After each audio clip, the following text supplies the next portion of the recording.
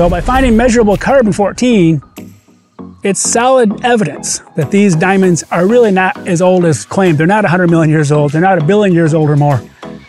These diamonds are young.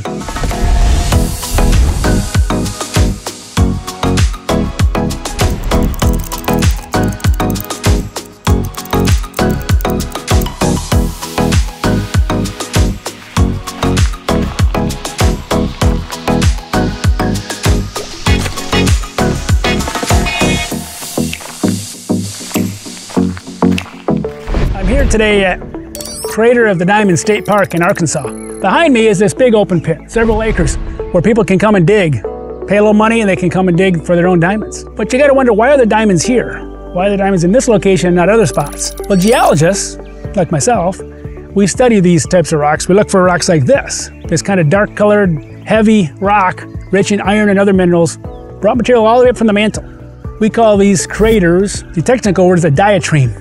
So down below the crust, there's the mantle that extends down about 1,800 miles all the way to the core. Some of that material shot up behind us here as part of this explosion that shot material all the way through the rocks of the crust, all the way to the surface. And within these rocks, because they're found deep in the mantle, you occasionally get diamonds. Now, not every diatreme contains diamonds. Many of them do. Some of them contain commercial quantities, some of them do not. This one produces about 500 to 600 diamonds a year. We believe as creationists that these diatremes were explosions that happened and shot rocks to the surface during the flood. There was a lot of disruption in the mantle going on with catastrophic plate tectonics occurring, plates moving very, very fast. And because of that, you have lots of gases that build up in the mantle, bringing this mantle rock and occasionally some diamonds along with it. Conventional geologists and the signage here at the park will tell you that the diamonds here are 100 million years old. 100 million years old. Other diamonds around the world are claimed to be 1 billion years old or more. But ICR, through the RATE project, several decades ago, sent 12 different diamond samples off to different laboratories. And every one of those 12 diamonds came back showing measurable amounts of carbon-14. So by finding measurable carbon-14, it's solid evidence that these diamonds are really not as old as claimed. They're not 100 million years old. They're not 1 billion years old or more. These diamonds are young. So by finding diamonds, we can actually use these for industrial purposes. We can use diamonds to cut things. Diamonds are the hardest natural substance on Earth. They're a 10 on the 1 to 10 scale.